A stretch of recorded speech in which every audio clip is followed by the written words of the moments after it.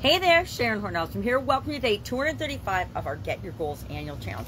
Today we're talking about, just like we are this entire month, our communication goals. And our topic today is communication goals and the other life framework areas. We are dealing with a model or a framework or a system that has 9 different areas and aspects of our life that we can consider and want to consider when it comes to setting goals and objectives. I've used this one. I just added confidence and communication, the topic of this month's goals daily challenge, in 2021. And in 2021, this is the list of the 7 items that I originally dealt with: physical, mental, emotional, spiritual, financial, relationships, and contribution.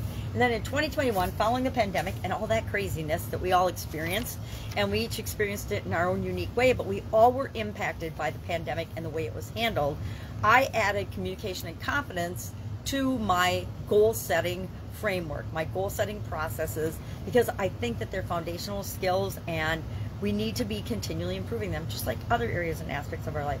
But I found that if I work on my communication, if I work on my confidence, that positively impacts every other area and aspect of my life. So we want to think about those connections today.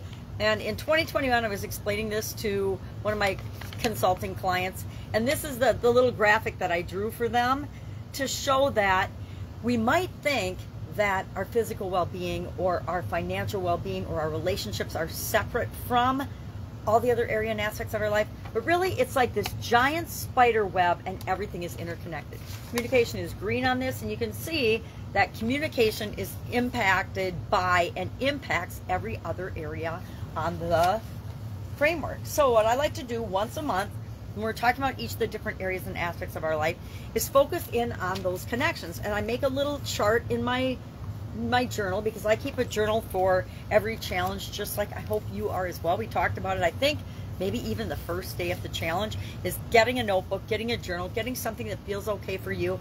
And I've got literally, I probably have hundreds of journals and books like this that I've kept throughout my lifetime.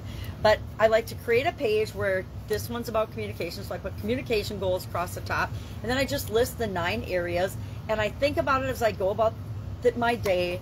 What does my physical well-being have to do with communication? And to me, one of the biggest things is my self-talk and my beliefs about my physical well-being, which come out in my self-talk or my subconscious self-talk, have a huge impact on my physical well-being, my mental, my emotional, my spiritual, relationships, etc. So I want to think about those things and just jot down a couple of notes about the connection and how improving my communication can positively impact each of those different areas and aspects of my life. Because if we come up with, at the end of the month, the end of every month, we go through our goal process, right? Our goal framework that we're using and we're installing in our subconscious through repetition throughout this year's challenge, so that it becomes automatic for us. And if we think about these things throughout the month, by the time we get to the end of the month, we are experts at how to deal with that particular area of our life for us, because it's a little bit different for each and every one of us. We have to take the things we learn and make them our own by tweaking and testing and trying and figuring out what works best for us. The way I say things to myself in my self-talk is probably different than a lot of people say things in their self-talk, but it works for me. And I need to pay more attention to what works positively for me to get me the results I want than what anybody else on the planet is doing, right? So that's our action item today. Think about the interactions between your communication goals and communication as a whole, of course, and each of the different areas and aspects of your life. If I'm feeling better about myself and talking to myself in positive ways, and I'm feeling energized and strong physically, then I come across better in my communication. That's just the way it is for me. I hope it's the way it is for you, but you have to figure out what's best for you. Some people need to feel upset, and I know a lot of people that in order to clean their house, they have to get angry. I'm not that person. If I'm grumpy about something, I'm not going to get the results that I want.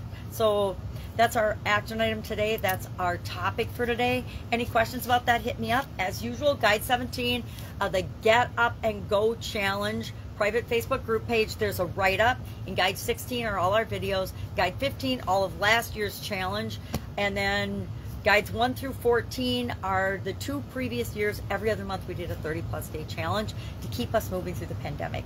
Similar topics covered in different ways for different areas and aspects of our life. So if you're looking for something specific, just ask it in the little search question queue on the side of that particular group, and you will find probably more information than you want. All right, have an awesome day, and I'll of course be with you tomorrow.